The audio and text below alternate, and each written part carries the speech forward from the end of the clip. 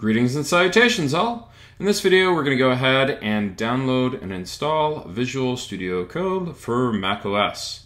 To begin, open up your favorite web browser and go to code.visualstudio.com. Once you're there, go ahead and click on the Download Mac Universal Stable Build. That will cause a new page to open saying, "Thanks for downloading VS Code for Mac." And then in the lower left-hand corner, you can see that there's this file that's downloading. Notice that it's a .zip. So if I go ahead and I click on this installer file, or this zip file, what will happen is I have this archive that's going to unpack the Visual Studio Code application. So we downloaded this .zip, and when we clicked it to launch it, we ended up getting this Visual Studio Code application. It's very important that we take the Visual Studio Code application by clicking and then dragging it to where we see our applications area in our favorites to install Visual Studio Code. So again, what we want to do is we want to click on Visual Studio Code, drag to applications, and place it right there. Once we're done with that, we also want to go ahead and delete, in this case, the .zip, so that we don't have extra space on our computer.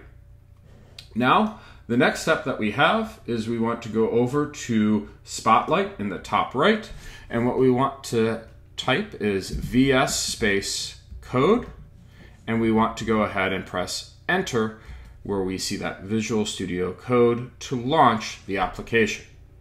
Now, just like before, again, note that this is an internet application.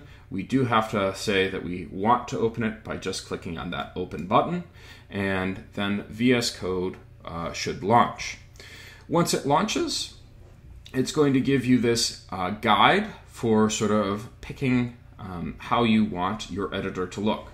So here, if we switch over to light from dark, notice how the color scheme changes greatly. I personally prefer the dark color scheme instead of the light one because I'm normally coding and working a little bit at night. So you'll see me operate more in the dark theme. Now, the other part here is there's a few other parts that you can do. So you can sort of sync settings if you have settings, which means that you probably have already used Visual Studio Code. So this video might be a little overkill. The other part here is you can use a command palette to sort of figure out different command options. So if I go ahead and I click this Open Command Palette, oops, there we go.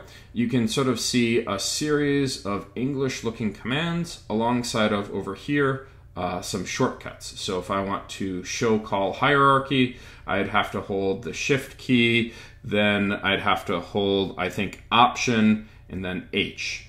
And you can sort of see if you mouse over it, the symbols are converted into actual keys. So going a little bit more down, we get to this rich support for all your languages, which means that you have a bunch of different language extensions. We'll talk more about these in another video. So if we go down over here, you can sort of open up your code. That is, you can start to immediately code things.